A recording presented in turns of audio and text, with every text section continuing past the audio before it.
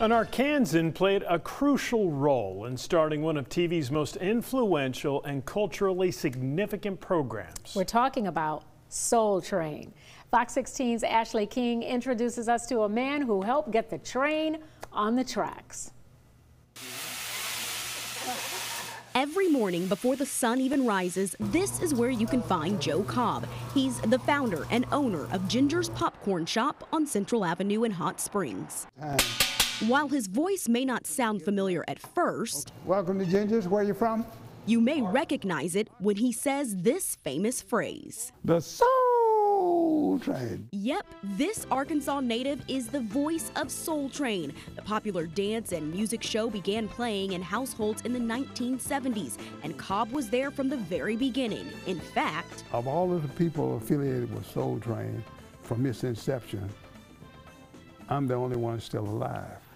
Born in Camden, Arkansas in 1943, Cobb moved to Little Rock when he was a teenager. I'm a Southern guy. You know, I'm not like, hey, Hollywood, you know, that's just not me. He went on to graduate from Horace Mann High School in 1961 and then attended Arkansas AM&N, which is now the University of Arkansas at Pine Bluff. I knew what I wanted to do. I knew I wanted to get in communication.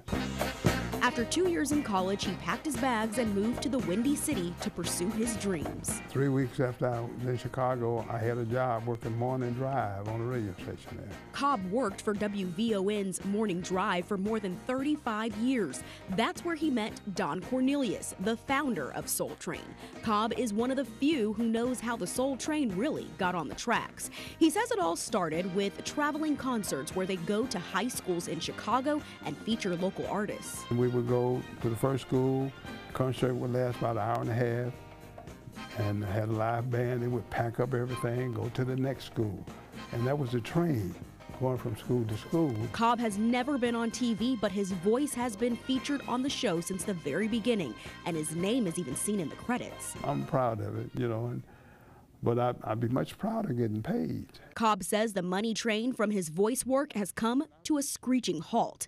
He tells us he hasn't received a royalty check from Soul Train since 2006. Once Don became ill and had his surgeries and all of that, and eventually sold the company, which wasn't too long following my last paycheck, you know, from them in 2006. Everything just went right. Cobb has been fighting ever since to get his money. We reached out to Paramount Global, which now owns the rights to Soul Train, but they have not returned our calls. They may look at me as being a thorn in their side. I'm not trying to be a thorn in their side. I'm trying to be the entire bush. I mean, they owe me. I mean, it's cut and dry.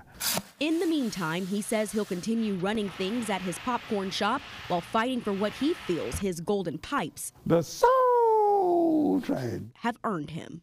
And I did speak with Joe Cobb's lawyer. He tells me they are planning to sue Paramount and BET. I'm Ashley King. Back to you.